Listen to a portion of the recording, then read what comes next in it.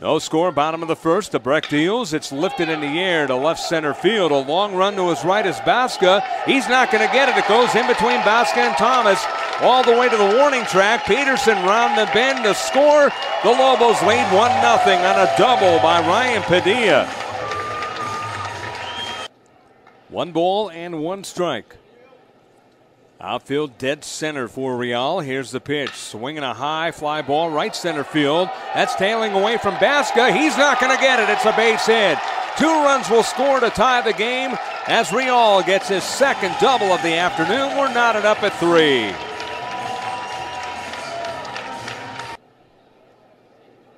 Padilla at the plate. Melendez on deck. Here's the pitch by Breck. There's a little blooper in the shallow center field. Coming on in a hurry is Baska. The center fielder can't make the play as it goes off his glove. In the score is Garver. And safe over at first Padilla. The Lobos lead 4-3. Melendez 1 for 3 on the day. The 2 putouts in the air. Love to get one right here. 1-1 the count. A Breck deals. Swinging a high fly ball into right center field. That's going to be trouble. Baska's going to watch it go into the warning track. A run scores. Garver scores. Woodchick scores. Here comes Padilla. He will score on a triple by Melendez. The Lobos lead 7-5. Josh Melendez, who came in tied for 9th in the nation in triples this week, with 7, leading the Mountain West Conference. He gets his 8th triple. Josh Melendez clearing the bases with a triple to right center. We said he wanted to get it in the air, and he did. Hit it all the way to the warning track in right center.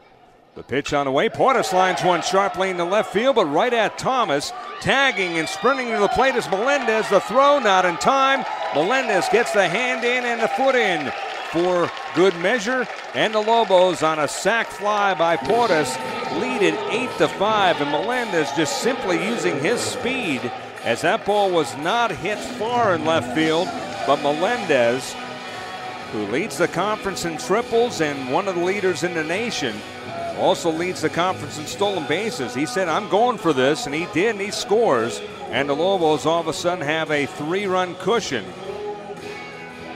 Kyle Steiner now coming up. So Portis gets the job done. He gets his 26th RBI. 1 ball, 1 strike. Kazakov in that crouch position. He deals. There's a drive to left and deep. Back goes Custins to the wall. See you later. Mitchell Garver smokes it out of here. He gets his 10th home run. He ups his RBI total to 57. The Lobos up their lead. It is now New Mexico 10 and Air Force 5.